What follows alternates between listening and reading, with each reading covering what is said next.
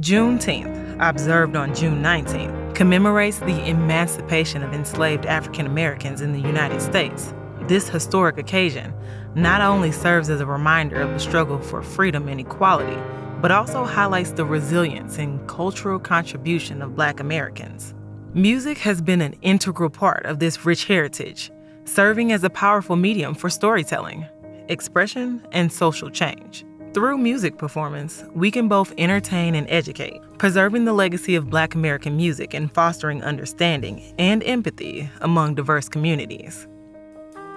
Juneteenth holds immense significance as a celebration of freedom and a testament to the triumph of the human spirit.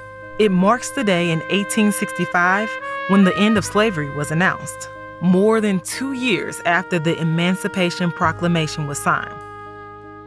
By commemorating Juneteenth, we acknowledge the complex history of racial oppression and recognize the importance of continuing the fight against systemic racism. Celebrations and events on Juneteenth create spaces for healing, unity, and reflection, while also fostering a deeper understanding of the struggles faced by Black Americans throughout history. Black American music is a vibrant and diverse tapestry, woven from various cultural influences, including African rhythms, spirituals, gospel, blues, jazz, R&B, neo-soul, hip-hop, and more.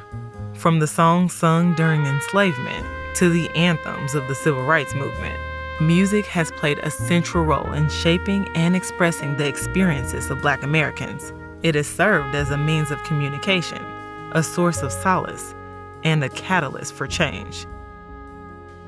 Here at Conn Selmer, Inc., we celebrate Juneteenth and honor the struggle for freedom and equality by Black Americans and musicians that contributed immensely to the musical and cultural landscape of our country and the world. We salute those before us and support the continuous growth of Black American music, education, and stand firm in our mission to provide music for every child.